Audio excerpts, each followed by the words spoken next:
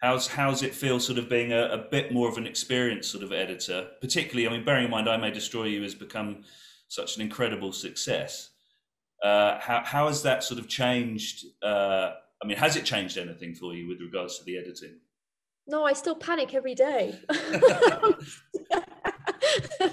I still can't believe I'm now doing the dream job that I never thought that I would. I was happy assisting. I loved being an assistant, and it's hard. It is hard to make that jump, and you never know when it's going to happen. And like, I was seeing a lot of my friends, they've jumped up a lot sooner than me. Like, how long have you been doing it now? Like, I mean, editing for Well, quite a while.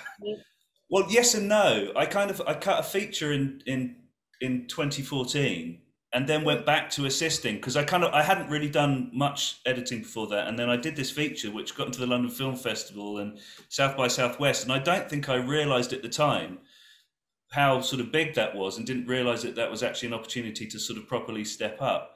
So I went back and assisted for 3 years on 3 year-long projects, and it was only sort of at the end of that I was like, I don't actually want to assist anymore, which was kind of a bit heartbreaking because I'd loved assisting, and I realised actually I'd fallen out of love with it. It actually wasn't what I wanted to do anymore. I actually wanted to be cutting. So it was only maybe 2018, I think I did Call the Midwife. Yeah, I just felt like I started to think like,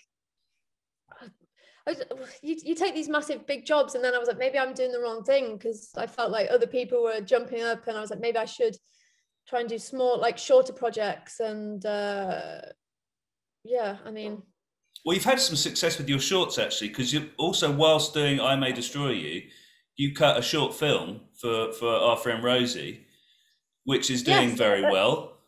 Yeah, another a film called Just Delivered, which again, I was working on a Saturday, and I went in because Jason actually wanted to go to set because they were filming I May Destroy You in a pub that day. So I was like, well, I'll go into work on Saturday, do my short film until like 3, and then we'll go to the pub because it was going to be the last scene of the day. So I was like, so are you suggesting Jason only wanted to go to set because they're filming in a pub? Well, it was either the pub or a different scene. And so I was like, I want to go and watch the one that's been filmed in the pub, because then this obviously was before COVID. I was like, we can have a pint after. So let's go and do that one. And obviously it had Michaela and Terry. It's when Terry goes crazy because they've just outed Zayn, and she's like, oh my God. Oh yeah, they're all the socials have all blown up, and they're all... It was that scene, and it was in central London. But weirdly, I came into work to do the short film with Rosie, and you were next door working, and it turns out that you also knew each other. I did, yeah. So again, another small world and a link.